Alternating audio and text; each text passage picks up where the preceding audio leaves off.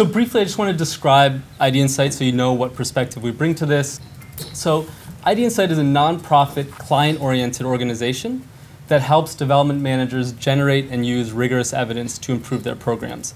So what this means in practice is that we design and conduct rigorous impact evaluations to serve as a decision-making tool. So this means always being demand-driven from the implementer's perspective and very attentive to the priorities and constraints of the implementers.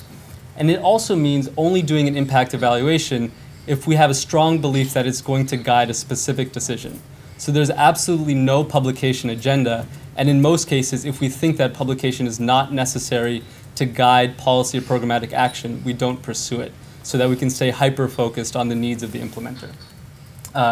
And over the last 4 years, we've conducted a number of experimental and quasi-experimental studies across East and Southern Africa, as well as India and Southeast Asia.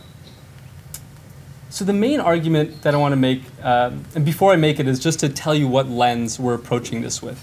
The first is a cost-effectiveness lens. So we think that we should think about the future of impact evaluation the way we think about any other development intervention. That is, how can we make it as cost-effective in improving social outcomes as possible? And the second is a context-specific lens.